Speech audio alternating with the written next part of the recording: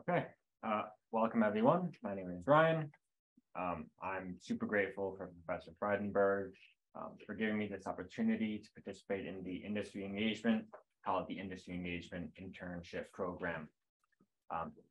The past semester and a half, I've been working at Wolters Kluwer, which is a global company, and have many different departments, including health and accounting and tax. I was not really hired by them. It was more of a consultancy role where I was helping an internal process with the program launches, project launches. So let's get started here. See if that works. Okay. The objectives of the internship were to fix what they called a flat Microsoft list. They had a previous version of their program launches that was working for a little bit, but it wasn't exactly ideal. It wasn't keeping track of as much information as they wanted. So they called upon me to think about some ideas for if we should try to upgrade the existing Microsoft list or possibly move over to a relational database. In the end, we decided to fix the Microsoft list since everyone has Microsoft products, and within the company, they have permissions to access this list. We had to pander our Microsoft list for a couple different groups within the company. We had program managers, we had the product council, and we also had the business function leads. The managers were really the ones who go into the Microsoft list, make edits, updates, while the council and the business function executive, or not business function, but the executives of the company would want to see more general summarized information. So this project kind of divided up into two stages, where we focused on the list to bring in all of the data that would be helpful for the program managers. And then we also worked on some visualizations and are in the process of creating a summary using Power BI, which I'll talk about later.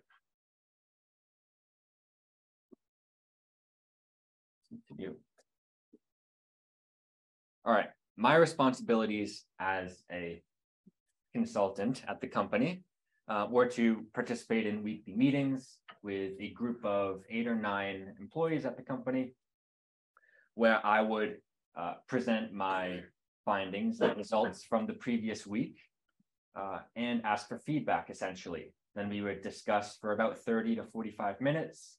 I would take my diligent notes. And that's essentially that back and forth process of I would do my own little research and actually work on the Microsoft list.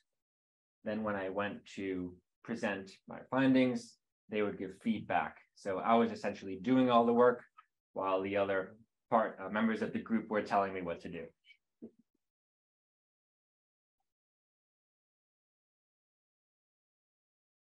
There we go. So we had a variable timeline. This internship was originally planned to last around 1 semester from September to December-ish. However, we weren't finished with the original Microsoft list upgrades by wintertime. So we agreed to continue this internship through winter break when we were able to finish around, or be able to launch it around January, February time. Right around that time, a couple members came up to me and said, hey, would you like to work on some visualizations and help us out in that aspect? And I said, of course, that'd be wonderful. So I took on the task of doing some Power BI research. And I had a really interesting experience called Dashboard in a Day, which I'll talk about shortly. So Power BI. Power BI is one of the Microsoft visualization software programs. BI stands for business insights. So it essentially takes a ton of data from your business and crunches the numbers and presents the results in a nice customized way. It's free. You can see real-time dashboards and interact and click for different filters. It's really, really cool. For the visuals, there are a bunch of pre-made ones, but you can also access an online market of visuals that other people have created that Microsoft might not have thought of, but are helpful in general. Plus, since it's a Microsoft product, there's great integration with SharePoint and the Office suite and Teams, etc. So this dashboard in a day thing, I had no idea this existed, but because of my access within the company, I got emails about the dashboard in a day thing that Microsoft sends out to bigger technology companies. And these companies sponsor a Microsoft employee to present kind of a walkthrough demonstration of how to use Power BI. It takes a whole day. Here's the schedule. Starts at 9 o'clock in the morning and ends at 5 o'clock p.m. Going through 5 different labs, which I'll break down and show some of the results that I made. The first step is accessing and preparing data. So with our project at Wolters Kluwer, our data source was this list. It is an online SharePoint list that we had to make a connection, make sure all the permissions were set. It took a little while, but we got it. Once we pulled it into Power BI, we can start our modeling and exploration process. So with modeling, we had to look in the back to build relationships between different tables. You can make new tables for sorting or keeping track of the version history of our Microsoft list.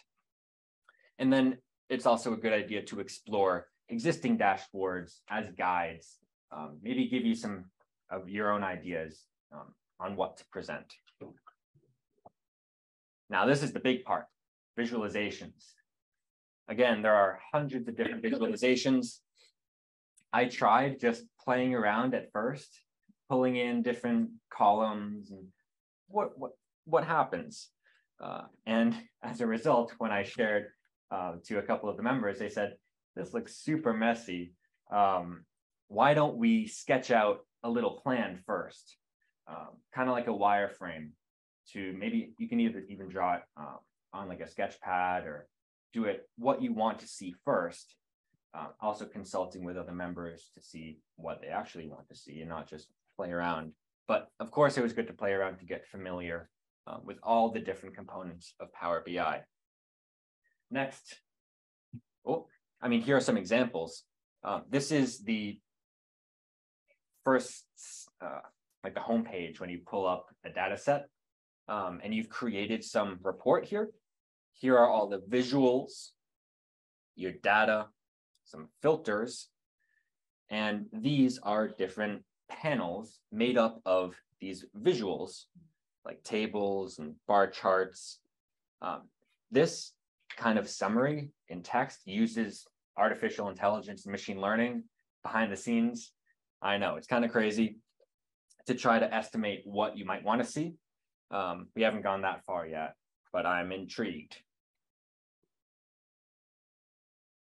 And lastly, to publish and build a dashboard. That's the end goal. So it's available throughout the company. Just keep an eye on the permissions and where this dashboard should be viewed, so the data doesn't leak anywhere. All right, so I want to talk a little bit about how my experience here at Bentley was able to help my internship with Wolters Kluwer. And I pinpointed 3 different classes that helped me prepare for this internship. Let's start with CS 150. which is the introductory database class, working with Microsoft Access and a little bit of SQL. The general information about data types was super helpful. Here is one of the access fields that we worked on in class, where we had to identify what type of data type the different fields are. And this transfers into our Microsoft list, where there are different data types within the list. For example, there are called choice data types, which is somewhat kind of like a predetermined selection list that you can choose from. We have date types. This kind of formatting I'll talk about in a little bit. I use JSON for that. And then since it has connections with the Microsoft servers, you can put in people as well and contacts. The next database class, CS350, was big on relationships. For example, this was one of the in-class exercises where we practiced creating primary IDs and the one-to-many or many-to-many relationships. And that perfectly correlated with the relationships in our data model over here, where we connected for example, a manufacturer to a product based on their manufacturer ID. And this isn't the real data from WK. This is from the dashboard in a day exercise. So just don't worry back there. Okay, next was, a little bit more about CS350 of normalization. I was super confused on what normalization was when I first learned about it in class. But once I got the hang of it, make sure that each column is nuclear, one piece of information per cell, we were able to, it was able to help me be familiar with the kind of layout of the data that is brought in into the data model in the Power Query editor. This is where we do all of the transformations that I'll talk about in the next slide.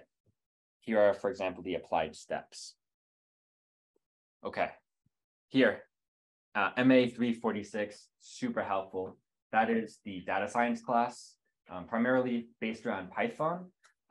But since Power BI kind of has a drag and drop, and Microsoft List has a drag and drop kind of UI, it was a little bit easier.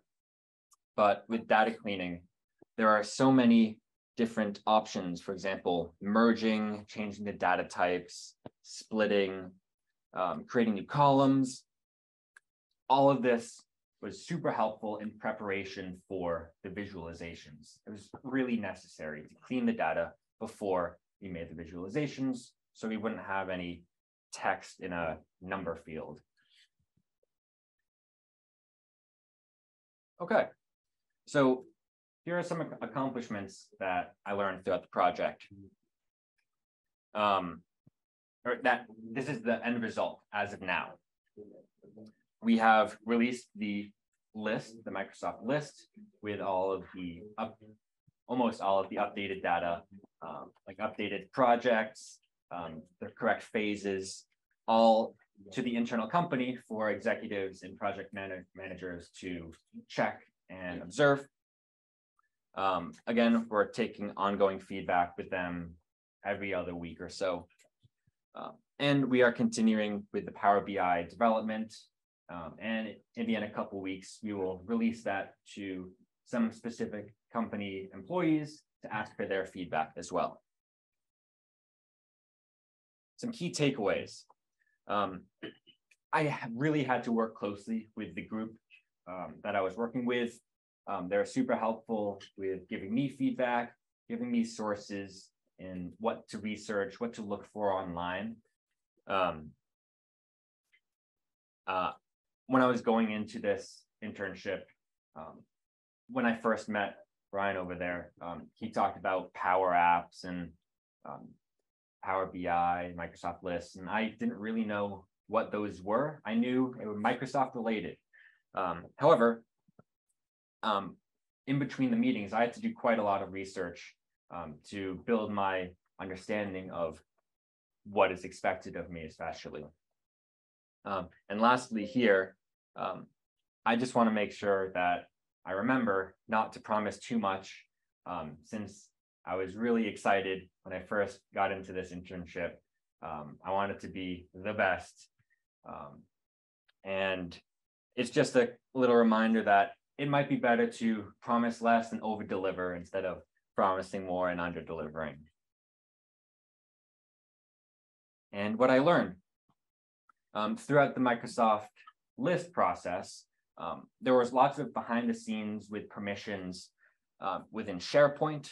So SharePoint integration, JSON formatting. That's how I got the little circles with different colored symbols. This is how I formatted that column. Like if this column equals blank, then this color circle appears. So I had to do some research on how JSON works, and that'll be helpful later on, of course. DAX and M, those are somewhat not well-known coding languages within the Microsoft environment, and specifically within Power BI. This is, for example, a little bit of M code that creates the steps for once you pull in the data to clean the data. This is just what the computer sees behind the scenes. And lastly, I learned that it's pretty difficult to make a visual look good since there's so much customization that Power BI offers. Sometimes I can be a little stuck and I don't know how to move forward, but this has been a huge learning process and I will continue to improve the visuals. Don't worry. Thank you so much.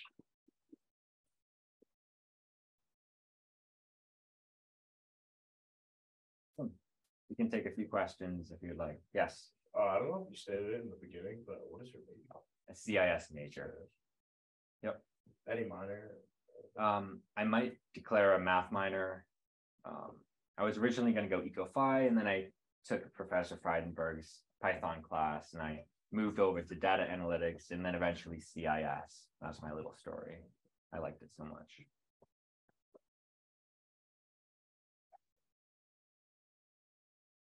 Yes.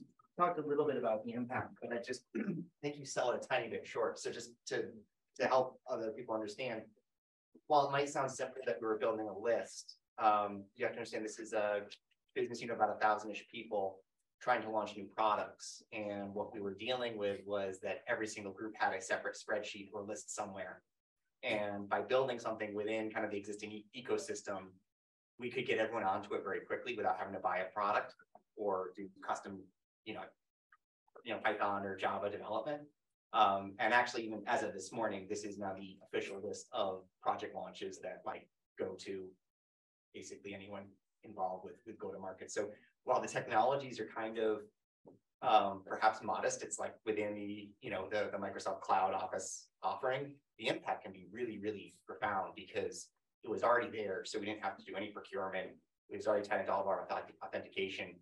And we can just get everyone to use that same list, which has been a huge impact. So I want to make sure you don't sell yourself some short. Thank you. And I guess I'll pitch in as well on the visualization post. Brian and I got to really work together. He's done an excellent job. So there's never been any criticism about the visualization, and it is a very complex process, but because it's data that has been living in different environments for a long time, no one's really been able to see, to kind of visualize how long it takes to get through the whole pipeline, from idea to go to market, and to measure that. And now we have all the tools in place to really be able to measure it and make critical business decisions based upon pictures, but the pictures are all derived by data. So it's very informed, precise, and timely decisions. So well done. Thank you. And we should point out that Ryan worked on this project for most of the year for about what, half a day a week? More than that? The research. 2 days a week? 5 days a Quite a week? few hours, yeah, each week.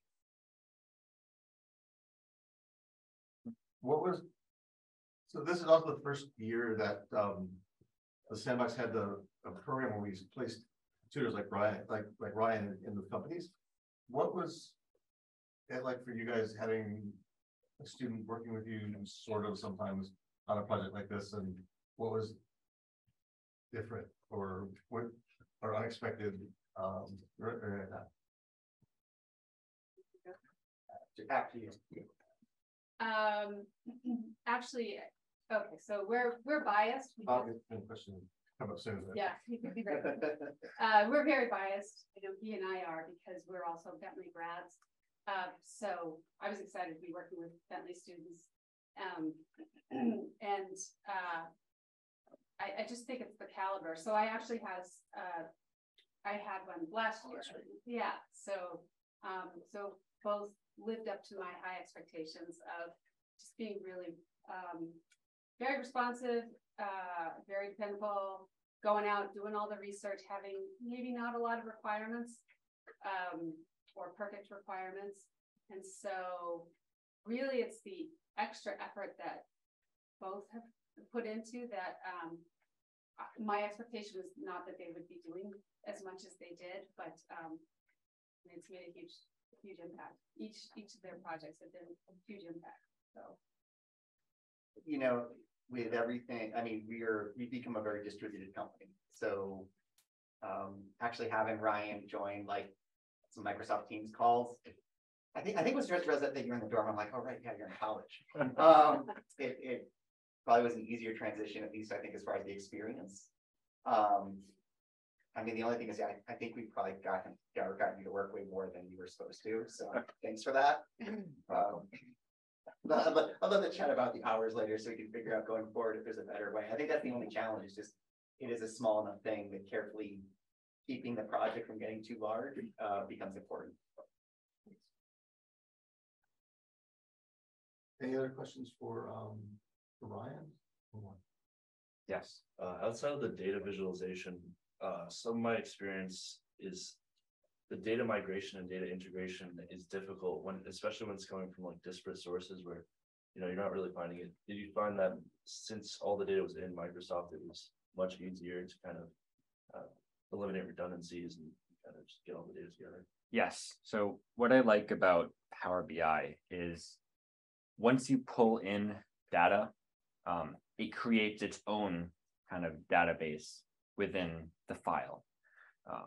So you can pull in a bunch of different sources from different tables, keep them separate, and then you can create your own relationships, making sure to clean and connect exactly how you want to. There's within the data source, like insert new data or something like pull in new data within Power BI. There is hundreds of different accepted like database sources. You can do Excel files, you can do Access files, Oracle databases, MySQL. It's has so much compatibility that once you bring everything in its own structure, you can merge or add rows. It makes it really easy. So, sorry, I'm selling Power BI too much. Thank you. My last question is before we also, if any of you online have questions, feel free to either unmute and screen out or just type in chat and I'll read them out for everybody. What happens next? Now this is being delivered and influenced by your company, right? Yeah, but it's already live. It's live. Yeah. So who knows what happens next? We'll continue with the Power BI, and I'll continue communicating with Libby and Brian and the other members. Satya is here as well, and Sean. Thank you. So who knows? It is up in the air for now. Cool. Thank you. So who else do you want to give a shout out to it? The WK's on the screen. I believe it's Sean and Satya here, and then Libby and Brian. Thank you guys for working with Ryan. Cool. Thank you guys for listening.